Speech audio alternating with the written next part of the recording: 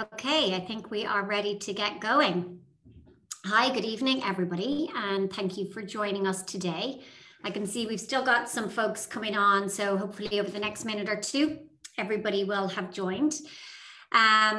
So I'm going to help kick off the webinar today, and I'd like to welcome you. It's a webinar around Southeast Asia expansion, people before product. I'm Fiona Carney, so I'm the COO for Microsoft across Asia Pacific, and I also sit on the board of directors for the British Chamber of Commerce, and so hence I'm here to help facilitate the session today, and delighted to be here. It's great to have a diverse set of audience that are with us. We couldn't quite figure out if many of you are based in the UK or based here in Singapore, so maybe as we go through the session, you might be able to have some Q&A and share a little bit. We want to make sure that it's as relevant as possible for everybody on the call today.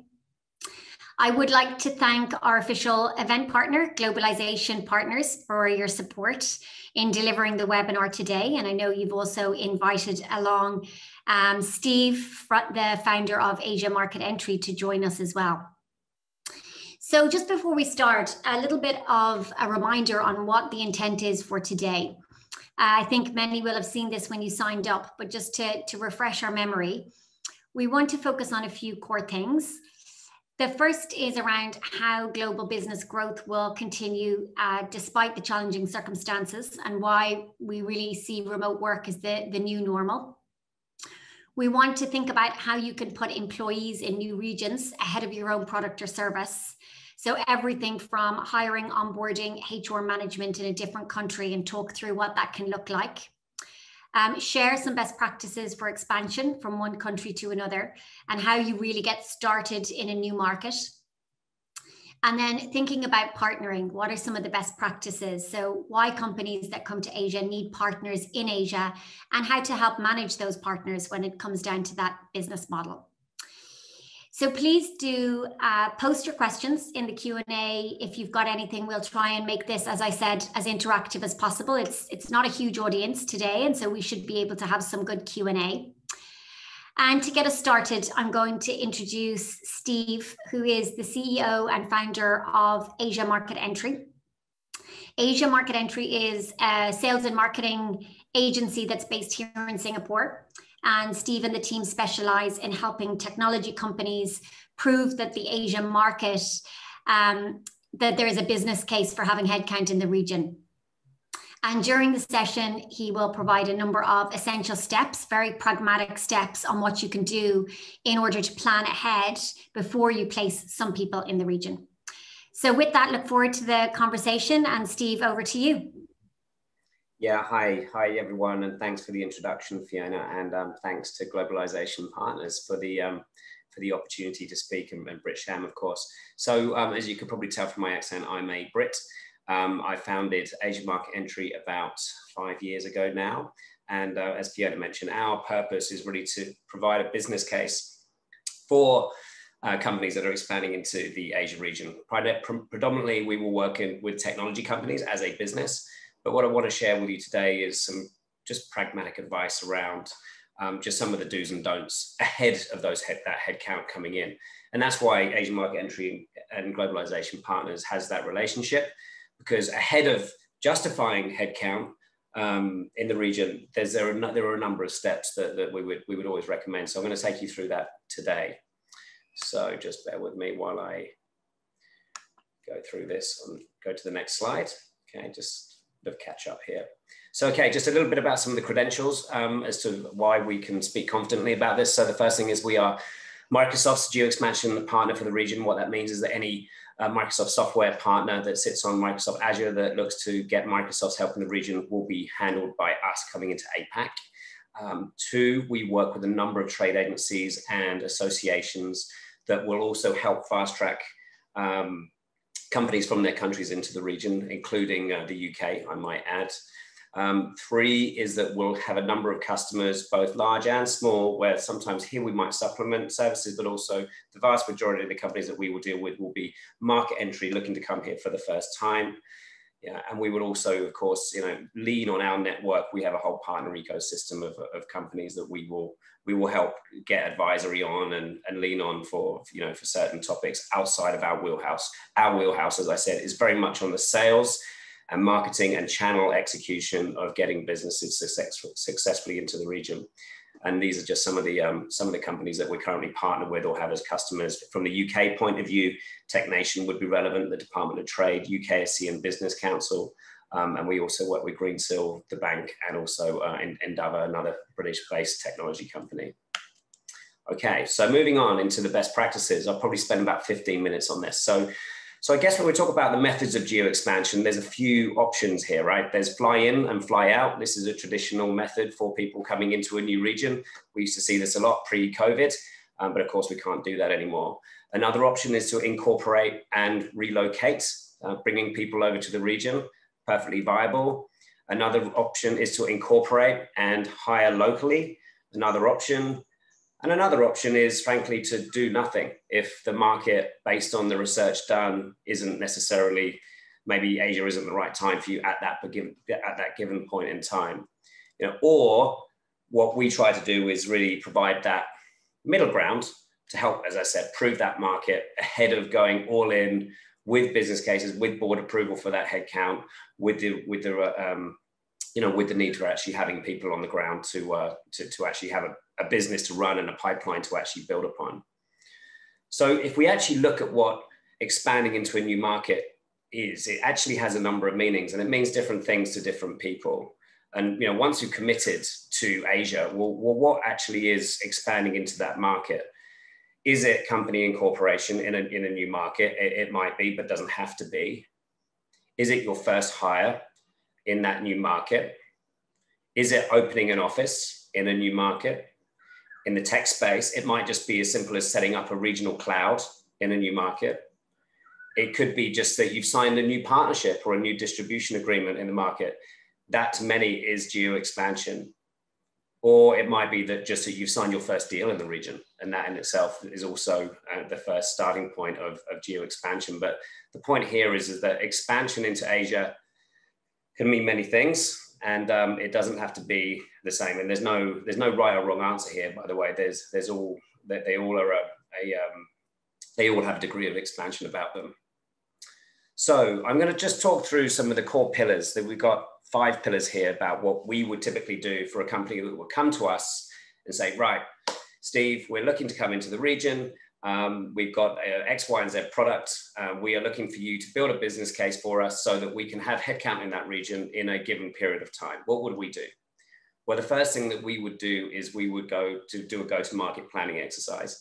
This sounds quite straightforward, but you'll be surprised how many companies simply don't do this. They read about Asia, they see it in the Wall Street Journal or whatever, and they say, great, we're all in, but without actually without a great deal of thought about it, other than the fact that it's a great place to visit and that it's perceived to have a lot of opportunity. But there's a lot that goes into that. Is the opportunity there really sufficient for the investment actually needed? What are your competitors doing in the region? Something often lost, but that I see with companies that come to us for our advice. What are the target market priorities, and how long is a company prepared to wait for success in that region? What's the board pressure on which the results are going to be turned around? If we're realistic, when we set expectation with companies before they're actually going to start getting their first deals on the ground, and I'm talking about technology here, so forgive me if not everyone here is from the tech space, but in the tech space, it's quite realistic to expect at least a 12-month period before deals will start to close. So I've just got a bit of catch up here on this delay. What's the selling approach? Is it direct? Is it partners? Is it distribution? What's actually the business case to expand? Has that actually been done in terms of what the ROI is based on what the headcounts that's going to be required and the time taken to actually start developing that market? And are you actually honestly ready to expand into Asia? A lot of companies have come to us and said, well, we want to come to Asia because they do see the opportunity, and there certainly is opportunity, but often companies might just simply be too early. They might not have case studies in their home market. They might not have that brand presence at home. And frankly speaking, unless there's a case study or success stories that then they can go and retell in that new market, well, it's pretty, it's pretty rare that we see companies that haven't conquered their first market first then be successful here as a second phase. So, we do have to ask that to very honest question to companies coming in. As said, what's the partnering approach? There's various options to partnering depending on what industry you're in. What kind of product localization is required depending on which countries are going to be targeted by any given company. And what are the resources required to support that new market? It's not just business development and going out and getting that first revenue through the door. How do you support that? How do you then go and implement those services? How do you then support those new distributors that you brought on? How do you market that? And along with all of the operational red tape that goes with that. And then finally, and very importantly, what's the pricing going to be based on the Asia market, which might be very different depending on which country you're looking at. And bear in mind, if you look at Asia geographically, there's 49 countries in Asia.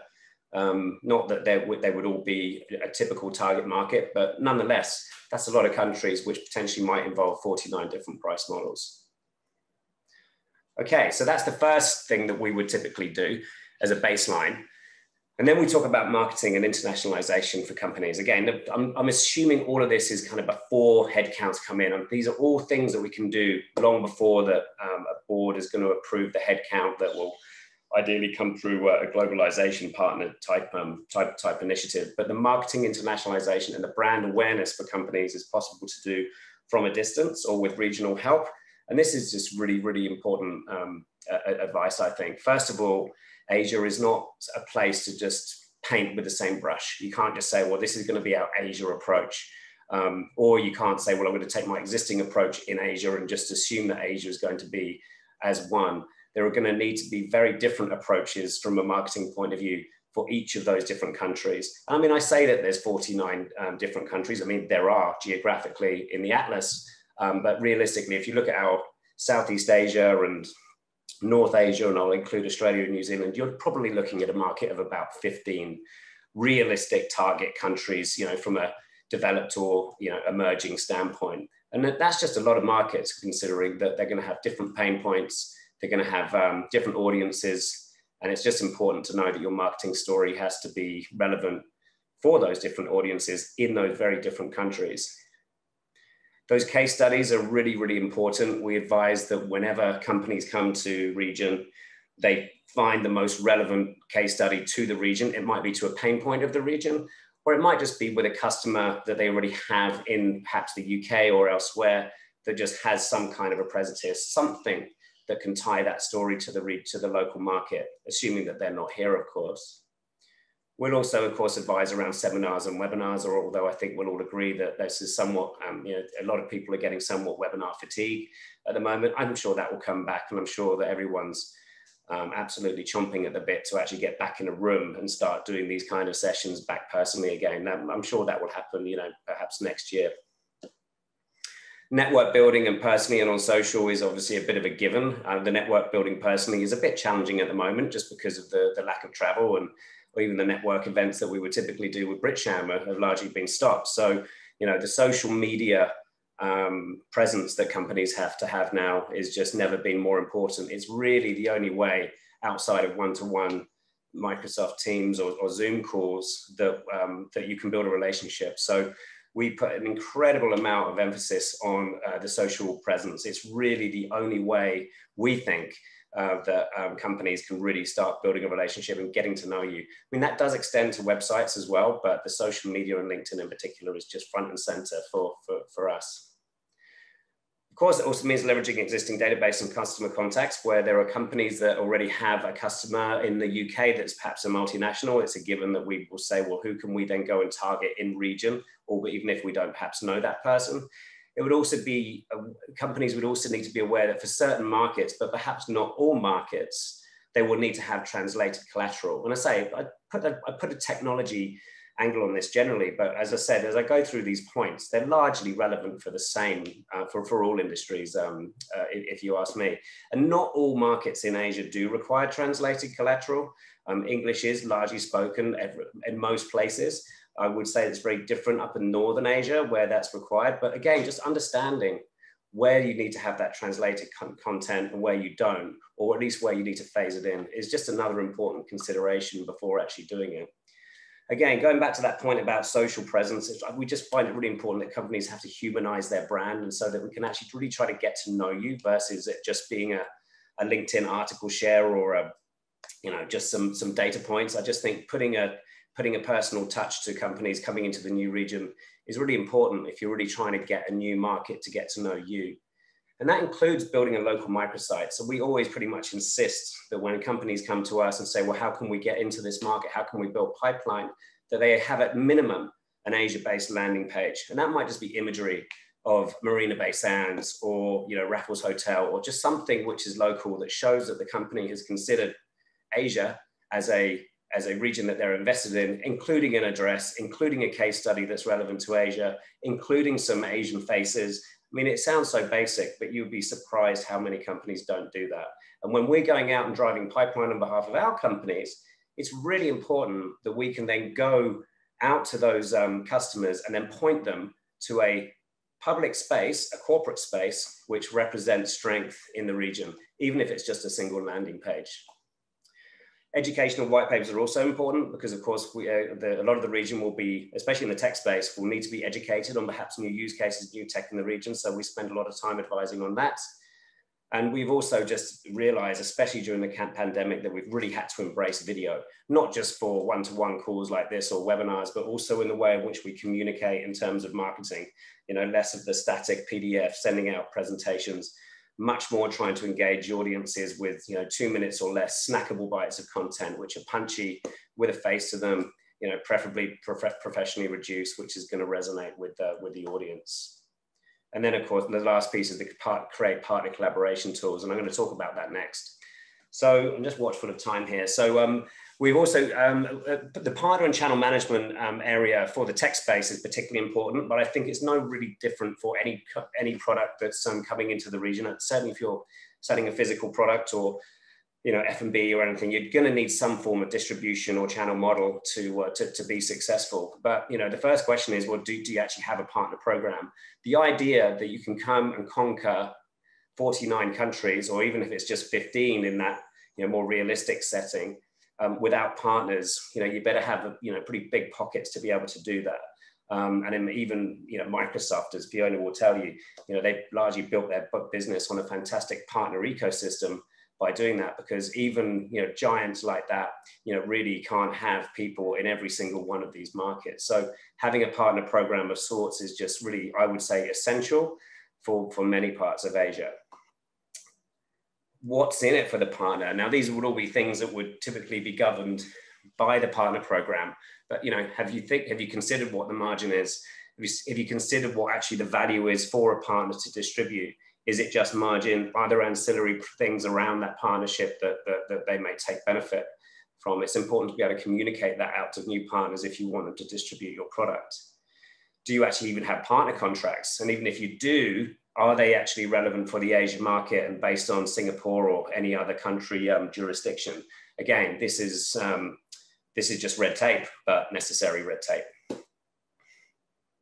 Also, what level of marketing assistance will you provide? When we're going out, selling out to partners on behalf of our customers, it's really important for us to be able to enable those resellers and distributors with the latest and greatest content at a local level. But often, especially in the case of the large distributors, they might have hundreds, if not thousands, of resellers or even their own salespeople. How do you actually keep them engaged? How do you keep top of mind when you're trying to get those partners to, in a brand new market, understand and know that your product is even in their portfolio, bearing in mind that a lot of these companies will have hundreds of products in their portfolio. So it's really important that there's quite a significant amount of marketing and sales enablement budget available to ensure that those partner channels are enabled. It's no good just signing these partners and saying, well, good luck. They need to be kept in touch with on a daily basis, much like an extension of your own sales team. What sales tools we also have available to partners? This might just be the investment in some common collaboration tools in which to collaborate. Microsoft Teams would be just a great example for that. is the pricing clear for the market and which margins are understood? It might be that there are different tiers required for different regions. In Asia, generally, I can, as a broad brush rule, put into 3 different tiers of pricing. There's countries which will pay, I'm talking technology here, so forgive me, but you know, we very much put Japan and Australia in the top tier, as well as Singapore and Hong Kong probably. And then there's a number in that middle tier, and I'll include China in that. And then there's a number in a lower tier, and that would be places like developing regions and even India to a point. Also, what partner enablement tool do you have? I think I covered that in the last point. But another really important question is, well, if you're going to sign all these distribution partners and try to go to market that way, well, how do you communicate with those partners? How does each people in the organization do that? It's not just a case of just having one person on the ground being able to handle that, or perhaps even from your home office in the UK. You know, when deals start getting closed, lots of parts of the business also have to communicate with these new partners. And that in the technology world, that will include support, professional services, it will include legal. It will be the same for any product really, but are they even aware that these new distribution partners have come in? So my point here is that it's not just about signing new partners. The business needs to be on board, because at the end of the day, lots of parts of that business are going to ultimately end up engaging with that new channel of yours. And another key question is, well, how do you channel that? How do you handle channel conflict? It certainly happens, especially in smaller markets. Again, what sort of sales assistance will you provide? Not just in the case of man time and being able to actually support these partners on their deals, but also in the form potentially of marketing rebates and funding and such like to drive their products. Next point, again, on lead gen, just focus on time. I think I'm good. So on the lead generation side, so we talked about the marketing piece. We talked about getting the channel ecosystem in place. We've already done the GTM planning. Well, it's not just about partnering. You know, there's certain markets that you will still want to do your own direct lead generation. And again, you're not going to want to do that in all countries, because in some countries it's pretty much mandatory to have partners in place. And even from a language point of view, there are going to be some countries, frankly, that are just simply going to be easier than others. And I'll put Singapore in the relatively easy bucket for that.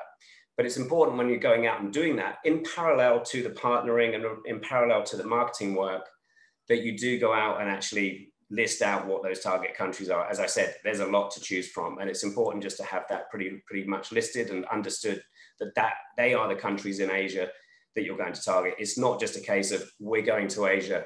It's much more detailed than that. Also, what's the target segment? What are the actual industries that we're actually going to go after within each of those countries? And what are the roles specifically within those industries, within the customer, within the prospects that we're looking to target, that we actually want to address? And really importantly, again, these pain points that we're going to be talking about again, really going back to the marketing story, being able to successfully articulate different pain points to different roles in the same organization will dictate largely how successful your lead generation campaign is. It's not just a case of just one message fits all and getting everyone to come onto webinars. It has to be much more targeted than that. Asia will be inundated with companies coming into Asia right now, coming to the region. So it's really important that if you're going to go out and start talking to these companies and you're talking to specific people in specific roles, that you really do truly talk to their specific pain point. It's not just a case of a template for all or one single messaging for all. It takes a lot of work. And in some cases, if you're sending a LinkedIn Navigator request, or if you're sending an email, for example, it might be that you send 10 different emails with 10 different stories to 10 different roles in the same company. And again, I can't emphasize how important that is, because very few companies do actually do that. Asking about what's actually causing the pain, and also trying to address, well, what capabilities does your product have that's actually being able to map to that pain point? And again, that's really just talking about you might have different capabilities for the different pain points for those different roles. But again, it takes some homework, it takes some serious account mapping this. But often if you're new to the market, you're going to get one shot at going into some accounts. And if you haven't done your homework, or if you haven't made your story relevant to that particular individual, well, you might not get another chance of that. And in small markets like Singapore, you just can't afford to do that. You've got to have this story absolutely on point before you do that, or otherwise you can somewhat waste your time. And that includes having a clearly understood elevator pitch, a clearly understood value proposition, local credentials, which kind of somewhat comes back to the marketing story that I talked about before. Just being able to showcase that you do have a standing and deserve to be in the room. And methods of outreach also need to be understood in terms of, is it LinkedIn? Is it Navigator? Is it by phone? Is it just social, digitally? There's many ways, right? But again, these are just things that really need to be understood. And it might be that for different tier of industry or different priority of role that you're targeting, you might have different methods of outreach depending on who you're targeting in terms of how high a priority they are and how high a priority that particular country market is. And also have a realistic target. Well, what actually does your pipeline need to be? And based on your home closure rates, well, if your pipeline is X, typically, if you're looking at historical numbers, what sort of closure rates can we expect? Because then once you've done that, then you can start putting targets in place and revenue forecasts. And perhaps with Asia, it does take a long time to close those first deals, but having those targets understood, based on prior experience and based on your historical data, is just important from an expectation setting exercise when you're going to your CEO or to your board, in terms of just letting them know that Asia is a land of opportunity, but there's a lot of work that goes into making that happen. And then my last slide here, which is really segueing into Charlie's piece. Remember, our job at Asia market entry is really to, as I said, help prove the market. We'll do that on a customer's behalf. We'll do that alongside them. But really, we're trying to get them to a point that they say, right, that's great. We're into the market. We've signed our first few deals. We've got a new channel ecosystem. Our marketing story is on point. We're getting new pipeline. Now we're ready to put people in the region because we've done that and we've been able to get board approval for that first people on the ground because we actually have a business case. We have that revenue booked to be able to have that. And these are just some of the operational setup points that we come across. But frankly speaking, when these questions come up, we will largely refer these over to Charlie and team to really take through. But just some of the considerations is, where do you actually need those entities? Where are actually you getting success in the market? Is it Singapore? Is it more than one? Is it more than one country within Asia? It might be, it might not be. What are the tax and regulatory implications? Do you want to book revenue through that country, or are you still happy booking revenue through your home market? There are tax benefits, but there are also tax implications to doing that. Have you considered bank accounts? Bank accounts are necessary if you want to do payroll and things like that. Certainly you'll need a bank account if you want to book revenue through that country. And bank accounts these days, due to money laundering and all of the compliance rules around this, they take a long time. It can easily take 6 months to open up a bank account in some countries these days. And that needs to be factored in from a timing point of view. Have you considered the cost of relocation, schooling, and so on? It can be seriously expensive, especially in places like Singapore.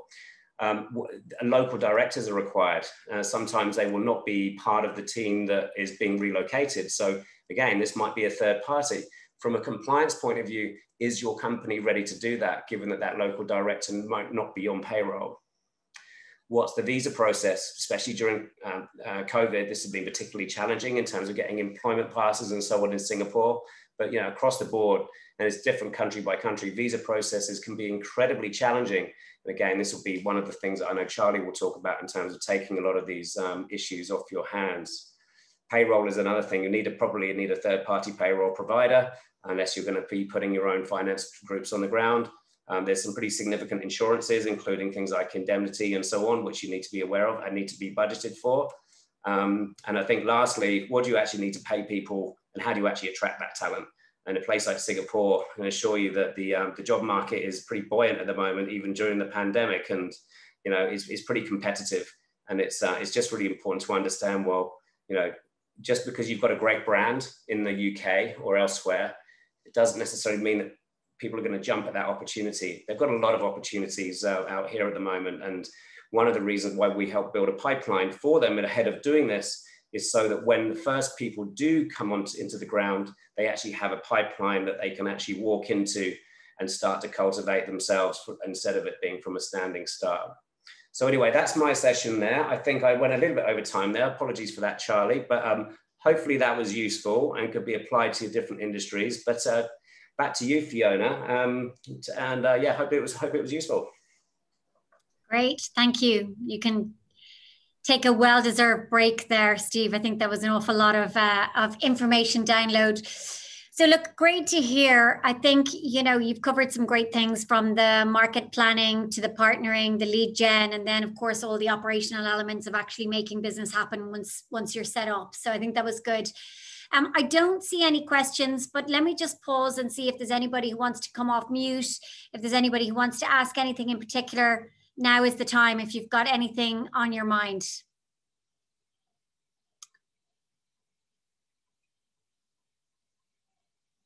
No, I'm going to give that a no for now.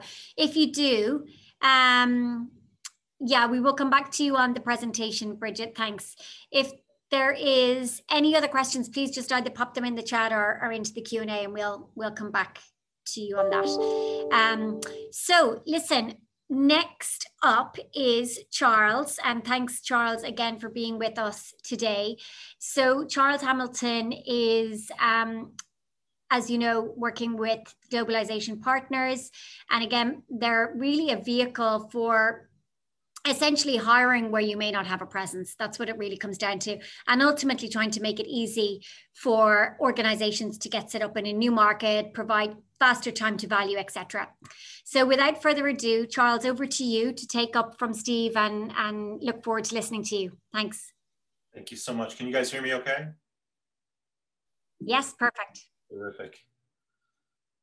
All right, so again, thank you to BritCham and to Steve for kind of the setup around this narrative. What I'm going to walk you through quickly so we can get into some Q&A is really an understanding primarily about the talent acquisition space across the Asia Pacific region that we're operating in here. But most specifically, just some highlights around trends and themes that we're seeing with the clients that we serve across the entirety of the world, but most germane perhaps to this crew is what's going on in ASEAN. So the context here is specifically looking at, we got some funk going on with my presentation, just one moment. So what we're looking at specifically is what has changed between the year of kind of reckoning and assessment that we all went through in 2020, as we now start to look forward into the remainder of this year. What is even the past 7 weeks exposed us to, as the markets have shifted, as changes have been so rapid, even with the good news and the silver lining around new trade agreements that are burgeoning all across the world, and in this region particularly, with the rollout of the vaccines, and I can't believe I'm saying that, but vaccines plural, and all the different things that are kind of testing our company's ability to respond, testing our readiness and our resiliency, and equally, if not more important, those that are testing us professionally and personally as employees and as citizens of the world. As you see here in this first slide, I talk about the fact that resiliency is going to be key for companies as they start to look at how they're going to grow. I think it's bandied about quite a bit, this term resiliency. The capacity to recover from a difficulty, being tough, psychological resilience, the ability to cope with crisis and get back to whatever normal might be for you. This is a character set that certainly has created sort of a Darwinian moment for a lot of companies. And I would suggest to you, as you're going out and scanning the market in what I call 21st century talent spotting, that this particular red thread of characteristic and examples that you're going to want to be looking for in talent are critical as you go through the process of acquisition for new team members. So before I go further into this detail, I think it's important for me to at a very high level, explain to you a little bit of the nuance between what Globalization Partners does vis-a-vis that which Steve discussed with Asia market entry. Once you have perhaps gone down the path and the model with AME, with Steve's business, and you've built enough proof in the market that there's pipeline, that there's actually gold in them there hills, the next logical step for a lot of companies is to find talent and localize that talent in a particular market. It could be the case, as Steve mentioned in one of his slides, that you're doing a methodology where you're taking someone from your home country and dropping them out into the region. I'm conscious of the fact that there are probably folks on this webinar with us today who are based in Singapore, and it very well could be the case that you're interested in perhaps going the other direction, so placing some folks in the UK. It could be that you're exploring opportunities in other parts of Southeast Asia or North Asia. The reality is that global growth is compounding and expanding at a rate that we haven't seen in quite a long time. And when you find the market that you actually want to penetrate next, and you've already proven out your business model and it has gas in the tank, in order for you to hire that individual in a traditional method, you would need to have an entity in place, a legal structure, a vehicle to compliantly hire an individual or a group of people, to therefore get them onto local payrolls, to ensure that you're providing compliant statutory benefits, regulatory compliance, and just to administer the human resources element of managing talent in a respective market. That's the traditional method. For Globalization Partners, the model that we put into the market is called employer of record. We exist in 187 countries around the world.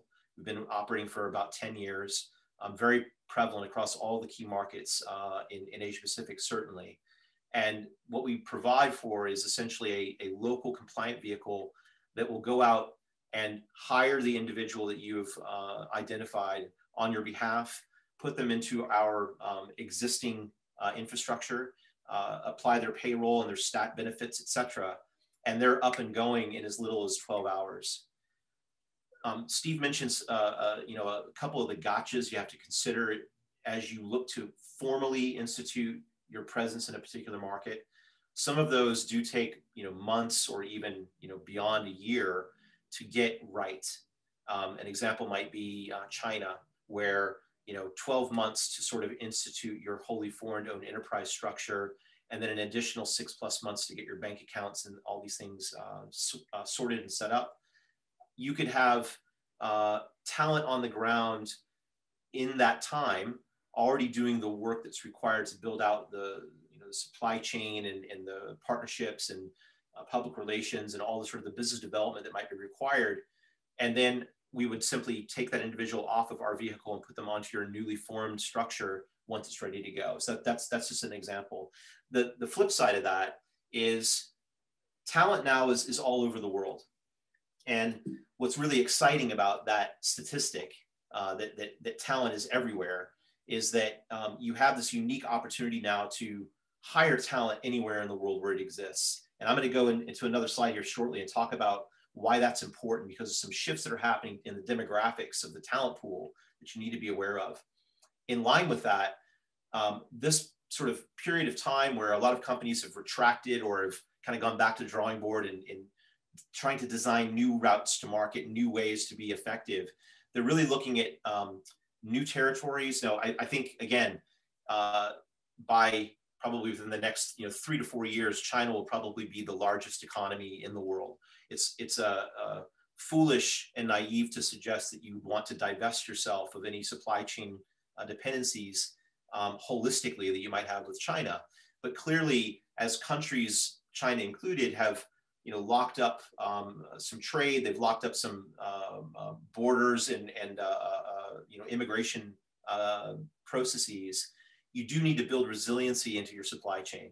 And that means your talent supply chain as well as it means where your technologies might be developed, where you put your cloud, where your actual manufacturing might be, and a huge amount of focus over the past 6 to 7 months, particularly with the recent RCEP trade agreement that was signed between ASEAN plus 5 other countries. a lot of the focus is on Southeast Asia. And why that's exciting is because there is this unique opportunity to have first mover advantage to get into these markets, find your talent, and get them started very quickly, and do it in parallel in multiple markets to assess where you're going to get the highest return on investment, find the best talent, and then exploit those opportunities. So altering your supply chain story is just another version of globalization. It means building, capabilities into your network that heretofore probably were on the back of your mind. A lot of plans that people had, that companies had pre the pandemic, have just been accelerated.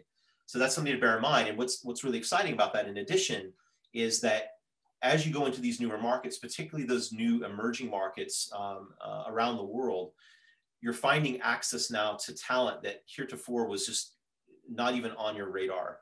It's the statistic from the Oxford Talent Institute states that there will be 56% of the global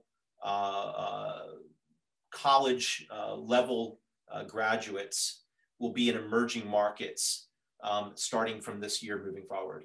So it's already the case that settled markets or more mature markets are really having to scramble to reskill and to upskill. And what's fortunate for the emerging markets particularly is that they have not, I would say necessity is the mother of invention. They've had to be innovative from the get-go, and they've skipped a lot of generations of technology debt and other aspects. And thus the talent is really, really resilient and highly sought after. So you can see just from this little map that the growth and talent trends around the world, you're really starting to see a surplus of talent in markets which heretofore probably you didn't consider. And the good news story here is that instead of setting up in those markets in order for you to compliantly hire that talent, because you can't travel and all the other restrictions that are in place right now, you can use a vehicle like an EOR to hire those folks. And it very well could be the case that you're not interested in that market as an expansion market unto itself, but there's so much valuable talent available in that market. You now have a methodology and a way to get into that market and exploit that opportunity. So the scenario is also really important to understand how it impacts your business as we become even more globalized than we were in the past. And I say this because the diversity that you can bring into your culture as a firm, the ability to take on new types of skills, the sort of the world opening up to a lot of new merger and acquisition type opportunities as well, which we can discuss in the Q&A. There's a litany of reasons why it's a really great strategy to be doing talent spotting outside of your own domestic market. Again, the market opportunities are there, but the talent opportunities, this is probably in our lifetimes, singularly the most unprecedented moment in history to find talent that heretofore was just simply not available, not least of which because of these demographic shifts, but also because of the fact that there's a lot of people who are, in a period of disruption, and they're going into new phases in their career where they might be open to opportunity. And I'll leave you with this sort of story. If you think back to the end of World War II, in the United States, there was a small technology computer company that was struggling because a lot of the talent was not available. The talent was being deployed into sort of the military machinations during the war to provide for engineering and all the various technology advances that were required to keep the machine moving. When the war ended and there was a fairly significant economic impact to that tail off in the mid-1940s, a huge influx of engineering talent became available. And the small company is a company called Hewlett-Packard, and I'm sure you all heard of HP. And they made a very prescient decision, which was, hey, while the market is down, we have enough confidence in our model and our business, and we have this unprecedented access to this talent. We're going to make this investment and bring this talent on board. And I would suggest to you that decision almost singularly allowed them to build the foundation for what soon became one of the world's most preeminent technology firms. So think about the fact that while you have this opportunity with all this available talent, and easy ways to test the market without going full on. AME is one example of that. Globalization Partners is another. And all these free resources that are around you. BritCham is a phenomenal organization to liaise with, to get insights and plug into networks and trade agencies, et cetera. So all of this is at your disposal. And we're quite excited to help you explore these opportunities and see the growth going, back to Europe and Europe into the region and intra-regionally as well. So I'll leave you with that and turn it back over to Fiona. We can go into some Q&A. Great. Thanks, Charles. Really interesting. Fantastic perspective, I think, from both. And I think we are getting a few questions about just being able to share the material. So hopefully we can follow up on that. But maybe let's just open it up. I think there's been a massive focus of content there, a lot to take in, I think. But is there any questions from anybody in the audience, or just even any comments or thoughts that you'd like to share, or anything that would be useful to follow up on? So is this support only for non-SEA Southeast Asian companies? So is it really open to people outside of SEA, or is it also available for companies who are based here already? I guess I'm paraphrasing. Yeah, look, the employer of record model that I discussed from Globalization Partners is a globally available service. So we serve clients, all over the world. We have thousands of professionals that we hire on behalf of the ultimate employer. And so I would suggest to you that, really the world is now your market. And with all of this economic investment that's going on, particularly by governments in trade. I mean, you think about the fact that we think about, Britain as an example, the UK is going to be a massive contributor to a lot of the recovery that's already very obvious here in Southeast Asia. In 2019, the UK clocked $35 billion of trade between ASEAN and the United Kingdom. So, I mean, that's a fairly phenomenal amount of trade, but it's not as if ASEAN is the only market out there. Africa is on an explosive track of growth with a ton of investment in infrastructure. Europe, I would suggest, not being an expert, but I would suggest that the change in the relationship between the UK and the European Union, it's fraught with a lot of challenges. Also, with that, the opposite is true. There's a ton of opportunity as well. The United States is probably one of the #1 receiving regions for the businesses that we serve in Asia who are exporting their business ideas and concepts into out of region. It's going to the United States. So there's a ton of opportunity. It's not only restricted to one particular region. Great, thanks, Charles. Anything else, folks, on the line? Any other comments or questions? I guess maybe just in the interest of follow-up, Charles and Steve, is there anything you could recommend for the audience if they want to find out more, or, is it just best to contact you on LinkedIn? What's the best approach for people? So, I would suggest to you that for sure on the website, both Steve's companies and our website, we have a ton of resources available. We have something on the Globalization website called Globalpedia, which is a resource you put in the country and pull down all current information about setting up, about taxes, about employment law, about a litany of different sorts of resources there. That's a free resource. You can just pull that information down. Absolutely reach out on LinkedIn. I know Steve and I both are tremendous fans, and we're very, very active. So happy to connect. And here's the thing too. If you're even scratching the surface or even remotely considering either retaining talent or attracting talent somewhere, or you're just kicking the tires on a particular market, reach out. And if it's too early, or if you're at a different stage or what have you, we can always connect you to people who can help. Our job, and I speak for Steve as well, we serve, we live to serve, because the rising tide is going to lift all the boats. And I think more than ever, the business communities around the world need to, if they've got a hand, they need to reach out and pull people up. There's so much free information that's available out there. University programs, incubators, accelerators, companies like Microsoft, who have tons of resource to help companies to navigate the challenges that are being faced, but also take advantage of opportunities that are becoming more and more prevalent. There's really no excuse not to get in touch and find access to this information and make informed decisions. Yeah. And I'd also add, just from my side, I think I speak for Charles as well. You can tell from his the way he's come across.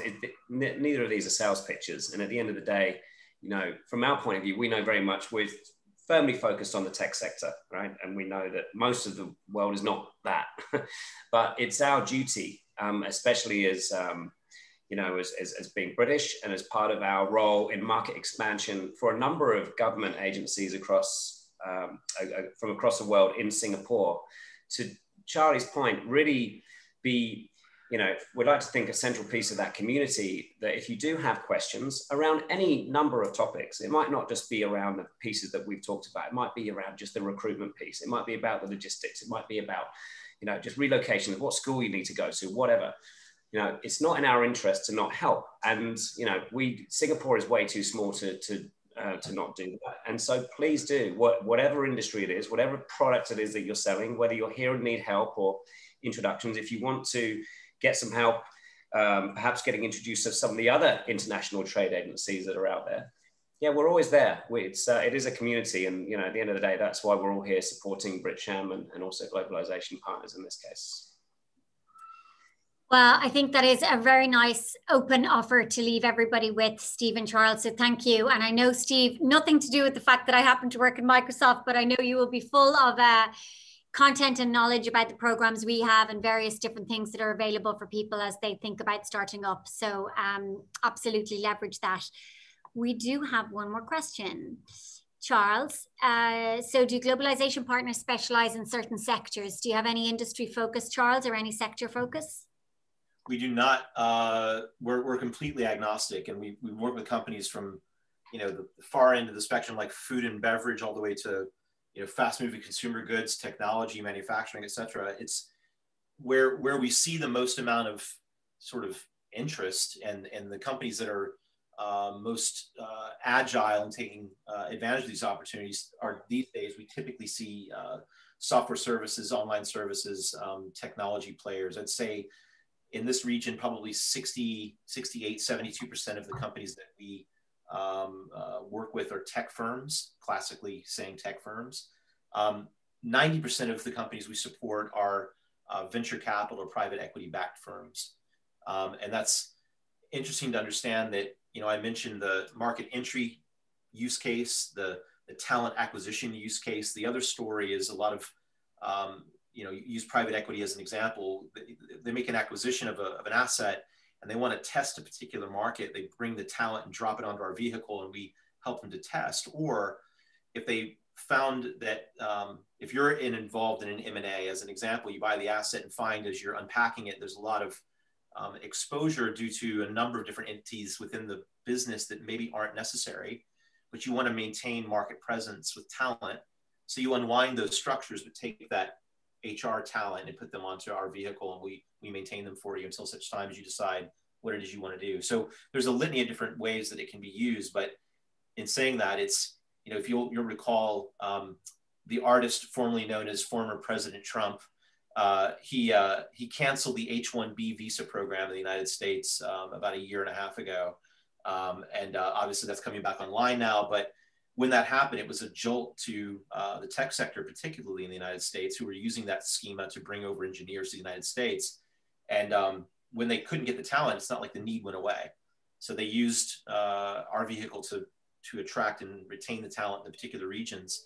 And we see this quite a lot. A lot of companies, they want to get into a particular market, but they can't travel, or they can't get visas, or there's a nationalist bent to some of the immigration policies. So we can help them to hire, and that's agnostic to industry. Thanks, Charles. So another question, just again for you, around the turnaround time. So just in general, what's typically the kind of turnaround time you're looking for from initial contact, getting started working with you to having somebody on the ground operational in country? Yeah, look, it's the onboarding experience is extremely automated. So we have a platform that we use that in every country we operate, we have a locally compliant labor contract that's ready to go. So you basically pull the trigger, and because we're already an existing business in said country, the onboarding time is generally speaking a product of us simply complying with local statutory requirements, right? So in as little as 12 hours, some countries, you know, it takes longer because you have to register with the Ministry of Manpower. You have to get, maybe if it's a regulated business, we have to get some certifications for the individual on behalf of the firm, et cetera, et cetera. But it's, you know, typically, if I were to, you know, call out a timeline, it's a couple of days. And our cycles are pretty quick because, as I say, I mean, we're not going into a place and setting up. We're already there. So we're simply, in the eyes of the authority, we're just hiring another employee. So it's extremely straightforward. And we do this for mom and pop shops, you know, that want to experiment for the first time. Maybe it's a, you know, a cool little noodle shop in Jakarta, and they've decided they want to open up in San Francisco, and they put somebody on the ground, and we do that. And it's companies that are, you know, Fortune 50 that are exploring into a new market for the first time, or maybe they left a market and they want to go back in, but they're not ready to fully invest. There's a whole range of stories in that regard, but time to value is the key sort of metric that I measure my team by. Yeah. Yeah, that's fantastic in terms of the time savings, just because everything is set up. Okay, Steve, just one for you. So the attendee is just looking to try and understand, are you only working or specializing with coming from the UK to Asia, or also is it intra or within ASEAN as well? I think that kind of came up earlier as well. Yeah, so I mean, you know, first of all, we don't just work with UK companies. I just happen to be British. We work from companies coming to Asia from all over the world. So our scope typically will be from India up to Japan and down to New Zealand. That's sort of where our coverage from an execution standpoint. And of course, Southeast Asia and intra-Asia is a core part of that. So the answer is yes, but it's not just intra-ASEAN, it's intra-Asia. And then, you know, we have many scenarios where we have companies from Asia, especially through the Microsoft network, that want geo expansion assistance, for example, in the US. And, you know, for us, that's where we lean on our other similar type companies to lean on. I think there was someone on this call that's one of our partners in Europe that provides a similar service. But from our point of view, yeah, ASEAN and Asia, but that's the remit. Brilliant. So look, folks, just in the interest of time, I think we are good on questions. So thank you very much, everybody, for those and for answering them, Charles and Steve. Let me just wrap up for today. Thank you again for just giving your time today, and to Globalization Partners for your support of the webinar. We do have some great webinars coming up from the British Chamber of Commerce. You can see some of them here. So we've got carbon capture.